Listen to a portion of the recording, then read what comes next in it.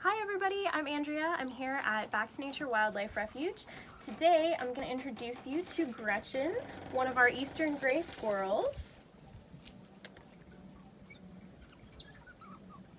Trying to get her a snack. So Gretchen came to us about 4 years ago. She celebrated her 4th birthday recently in November. When she came to us, she had taken a fall as a baby. She was about 4 weeks old at the time. She had a broken leg, and it was later noticed during her rehabilitation that her front two incisors were growing crooked, and that's because they weren't developed yet at the time of the fall. So unfortunately, this injury resulted in Gretchen having to have a surgery to remove the incisors, so that's why she is a permanent resident.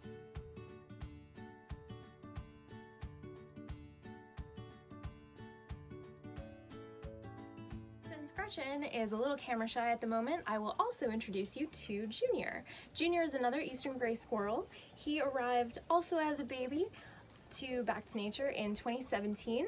He was exhibiting symptoms of an eye infection at the time of his intake, but we later discovered that he was actually permanently blind in one of his eyes. Now, since squirrels are prey animals, it's very important for them to have vision in both eyes in the wild. Here's a close-up of what squirrel teeth look like.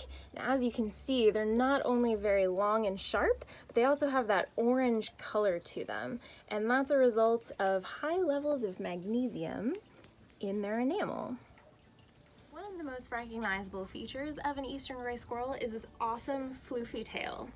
So in the wild, this tail has many purposes. For example, on a hot day like today and most days in Florida, if a squirrel is feeling that heat and wants to get out of the direct sunlight, it works like an umbrella shade. In a similar way, in the cold weather, if they are shivering and need to keep warm, they have this nice built-in blanket that they can just cover up with and get nice and cozy.